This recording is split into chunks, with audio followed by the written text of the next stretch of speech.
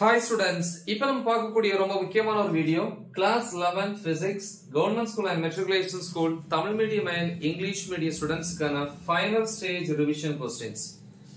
So final stage revision questions பொறுத்தவரைக்கும் 2 marksல 20 questions, 3 marksல வந்து 12 questions, 5 marksல 15 questions. So இவ்வளவுத்தையும் நீங்க கண்டிப்பா என்ன பண்ணி பார்க்கணும், எழுதி பார்க்கணும். ஏன்னா ஆல்மோஸ்ட் நம்ம எக்ஸாமுக்கு வந்து ப்ரிப்பேர் ஆயிச்சோம். சோ இப்போ வந்து பாத்தீங்க அப்படின்னா ஃபைனல் ஸ்டேஜ்ல வந்து ஒரு குறிப்பிட்ட क्वेश्चंस நம்ம என்ன பண்ணி பார்க்கணும், எழுதி பார்க்கணும். சோ அதுக்காக தான் இவ்வளவு क्वेश्चंस வந்து நம்ம என்ன பண்ணிருக்கோம், சூஸ் பண்ணிருக்கோம். சோ இது ஆவரேஜ் ஸ்டூடண்ட்ஸா இருக்கட்டும், நியூ லேர்னர்ஸ், அதாவது இதுவரைக்கும் இந்த क्वेश्चंस படிக்காம புதுசா படிக்கக்கூடிய ஸ்டூடண்ட்ஸா இருக்கட்டும், டாப்பர்ஸா இருக்கட்டும், எல்லாரும் இத வந்து என்ன பண்ணுங்க, எழுதி பாருங்க. ஆல்ரெடி வந்து உங்களுக்கு நீங்க எக்ஸ்பெக்ட் பண்ணக்கூடிய மார்க்ஸ்க்கு தகுந்த மாதிரி நம்ம அப்லோட் பண்ணிருக்கக்கூடிய மோஸ்ட் இம்பார்ட்டன்ட் क्वेश्चंसா இருக்கட்டும், இல்ல கோல்டன் क्वेश्चंस இருக்கட்டும், அதை என்ன பண்ணிருப்பீங்க, ப்ரிப்பேர் பண்ணிருப்பீங்க. பட் இருந்தாலும் இந்த क्वेश्चंस வந்து கண்டிப்பா நீங்க என்ன பண்ணி பார்க்கணும், ஃபைனலா வந்து எழுதி பார்க்கணும். அதான் வந்து ஃபைனல் ஸ்டேஜ் ரிவிஷன் क्वेश्चंस அப்படினு சொல்லி நாங்க கொடுத்திருக்கேன். என்னென்ன क्वेश्चंस அப்படிங்கறத பாப்போம். ஃபர்ஸ்ட் 2 மார்க்ஸ் பாப்போம். 2 மார்க்ஸ்ல வந்து 20 क्वेश्चंस. யூனிட் 1ல வந்து டிஃபைன் precision and accuracy, இல்லையா, நுட்பம் மற்றும் துல்லியத்தன்மை வரையறு. Then unit 2ல வந்து what is mean by Cartesian coordinate system, Cartesian ஆய அச்சு தொகுப்பு என்றால் என்ன. Then deduce that two vectors are perpendicular, இல்லையா. சோ அத வந்து ப்ரூவ் பண்ணனும். இரண்டு வெக்டார்கள் ஒன்றுக்கொன்று செங்குத்தாக உள்ளனவா எவ்வாறு கண்டறிவாய். நெக்ஸ்ட் வந்து யூனிட் 3ல வந்து ஸ்டேட் நியூட்டன் செகண்ட் லா, நியூட்டனின் இரண்டாம் விதி. அப்புறம் வந்து car skid on a leveled circular road, so அதோட கண்டிஷன், சரிசமமான வளைவு சாலையில் கார் சறுக்குவதற்கான நிபந்தனை. நெக்ஸ்ட் வந்து பாத்தீங்க அப்படின்னா யூனிட் 5ல வந்து define dark and mention it's unit, திருப்பு விசையின் வரையறு மற்றும் அதன் அலகு. தென் conditions in which force cannot produce torque, திருப்பு விசையை உருவாக்காத விசைகளுக்கான நிபந்தனை. Then what is the radius of gyration, சுழற்சி ஆரம் என்றால் என்ன. நெக்ஸ்ட் வந்து unit 6ல why is the energy of a satellite negative, எந்த ஒரு கோளின் ஆற்றல் எதிர்க்குறியுடையதாக இருப்பது ஏன். யூனிட் 7ல வந்து define Poisson's ratio, பாய்சன் விகிதம் வரையறு. which one of these is more elastic, steel or rubber, why, எஃகு அல்லது ரப்பர் இவற்றில் எது அதிக மீட்சி பண்புள்ளது ஏன். நெக்ஸ்ட் வந்து அதே யூனிட் 7ல தான் அலகு 7ல வாட் இஸ் ரெனால்ட்ஸ் நம்பர், ரொம்ப முக்கியம், சிக்னிபிகன்ஸ், ரெனால்டு எண் மற்றும் அதனுடைய முக்கியத்துவம். நெக்ஸ்ட் யூனிட் 8ல வந்து இந்த क्वेश्चंस ரொம்ப ரொம்ப முக்கியம். ஸ்டேட் ஸ்டீஃபன் போல்ட்ஸ்மேன் லா, ஸ்டெஃபான் போல்ட்ஸ்மேன் விதி அப்படின்னு தமிழ்ல இருக்கும். வாட் இஸ் வீன்ஸ் லா, வியன் விதி. What is PV diagram, PV வரைபடம் என்றால் என்ன. இந்த மூணுமே ரொம்ப ரொம்ப முக்கியம். நெக்ஸ்ட் யூனிட் 9ல வந்துட்டோம் அப்படின்னா ஒரு reasoning question, why moon has no atmosphere, நிலவுக்கு ஏன் வளிமண்டலம் இல்லை. define degrees of freedom, சுதந்திர இயக்க கூறுகள் வரையறு. அப்புறம் வந்து factors affecting mean free path, சராசரி மோதலிடை தூரத்தை பாதிக்கும் காரணிகள். then law of equipartition of energy. Next வந்து பாத்தீங்க அப்படின்னா unit 10ல what is an epoch, unit 11ல write down the factors affecting velocity of sound in gases. சரியா. சோ இது 2 மார்க்ஸ். நெக்ஸ்ட் 3 மார்க்ஸ்ல வரோமே. 3 மார்க்ஸ் பொறுத்த வரைக்கும் unit 1ல limitations of dimensional analysis, பரிமாண பகுப்பாய்வின் வரம்புகள். அப்புறம் இன்னொரு क्वेश्चन சிலல கேட்பாங்க, அது சில நேரம் 5 மார்க்ஸ்லயும் கேட்கலாம், லாஸ் ஆஃப் ரவுண்டிங் ஆஃப், முழுமைப்படுத்தலின் விதிகள். அடுத்து unit 2ல kinematic equations for angular motion, கோண இயக்கத்தின் இயக்க சமன்பாடுகள். Unit 3ல using free body diagram show that it is easy to pull an object than to push it, ஒரு பொருளை நகர்த்த அப்பொருளை இழுப்பது அல்லது தள்ளுவது எது சுலபம்.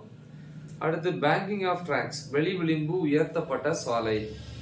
யூனிட் 4ல வந்து write down the various types of potential energy, explain the formula, பல்வேறு வகையான நிலையாற்றல் கூறி அவற்றின் சமன்பாடுகளை தருக.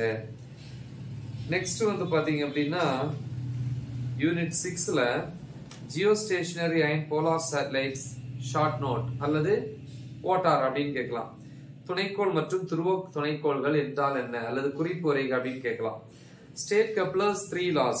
கெப்லரின் 3 விதிகளை கூறு. யூனிட் 7 பொறுத்த வரைக்கும் terminal velocity of a sphere in fluid. பாய்மத்தில் கோளத்தின் முற்று திசை வேகம். நெக்ஸ்ட் வந்து unit 9 kinetic interpretation of temperature. இயக்கவியல் கொள்கையின் அடிப்படையில் வெப்பநிலை. நெக்ஸ்ட் வந்து unit 10ல difference between simple harmonic motion, I mean SHM, and angular simple harmonic motion, angular SHM.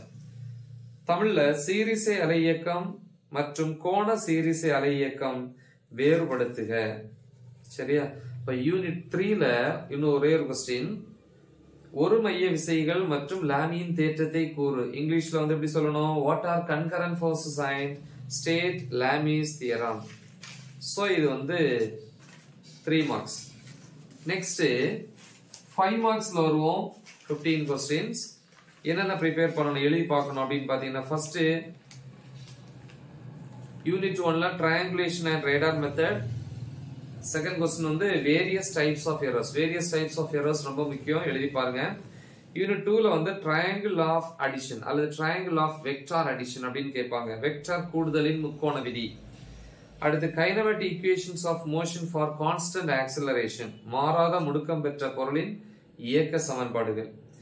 Unit 3ல explain the origin of friction. show that angle of friction is equal to angle of repose. அதாவது உராய்வு எவ்வாறு தோன்றுகிறது என்பதை விவரி. உராய்வு கோணம் சறுக்கு கோணத்திற்கு சமம் என நிறுவுக. நெக்ஸ்ட் வந்து பாத்தீங்க அப்படின்னா யூனிட் 4ல 2 கொஸ்டின். அதுல வந்து work energy principle mention 3 examples. வேலை ஆற்றல் தத்துவத்தை கூறி விளக்கு, 3 உதாரணம் தருக. Elastic collision in 1 dimension and various special cases. ஒரு பரிமாண மீட்சி மோதலில் பொருட்களின் திசைவேகம் மற்றும் சிறப்பு நேர்வுகள். Unit 5ல types of equilibrium with examples. அதாவது சமநிலையின் வகைகளை எடுத்துக்காட்டுடன் விளக்கு அல்லது உதாரணத்துடன் விளக்கு. Moment of inertia of a rod. தண்டு ஒன்றின் நிலைம திருப்புத்திறன். Rolling on inclined plane. Expression for the acceleration. சாய்தளத்தில் உருளுதலை விவரி மற்றும் அதன் முடுக்கத்திற்கான சமன்பாடை தருவி. நெக்ஸ்ட் வந்து பாத்தீங்க அப்படின்னா unit 7 surface tension by capillary rice method. அடுத்து வந்து பெர்னாலிஸ் தியரம். கேபிலரி ரைஸ் மெத்தட்னா நுண்புழையற்ற முறையில் என்னது சர்ஃபேஸ் டென்ஷன்னா பரப்பு விசை. பெர்னாலிஸ் தியரம் அப்படின்னா பெர்னாலியின் தேற்றம். முடிஞ்ச ஒரே ஒரு கொஸ்டின் கூட அடிஷனலா அந்த யூனிட்ல படிங்க, எழுதி பாருங்க. Hooks law and it's verification. Hook விதியை சரிபார்த்தல். நெக்ஸ்ட் வந்து யூனிட் 8ல வந்து ஒரு question, explain Newton's law of cooling. நியூட்டனின் குளிர்வு விதியை விளக்கு. யூனிட் 9 பொறுத்த வரைக்கும் postulates of kinetic theory of cases. வாயுக்களின் இயக்கவியல் கொள்கையின் எடுகோள்கள். அடுத்து expression for mean free path of the case. வாயுக்களின் சராசரி மோதலடை தூரத்திற்கான கோவை. இது ரெண்டுமே யூனிட் 9. அப்புறம் unit 11ல show that velocity of a traveling wave v is equal to square root of t by mu.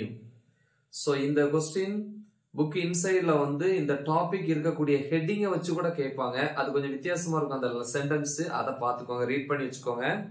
தமிழ்ல வந்து முன்னேற அலைக்கான திசைவேகம் v equal to square root of t by mu என நிறுவுக. ஸோ இவ்வளவுதான். ஸோ நல்லா ப்ரிப்பேர் பண்ணுங்க. இதெல்லாம் கொஸ்டின்ஸையும் எழுதி பாருங்க. முக்கியமா மறக்காம இதை உங்க ஃப்ரெண்ட்ஸுக்கு ஷேர் பண்ணுங்க. Right the example. All the best. Thank you.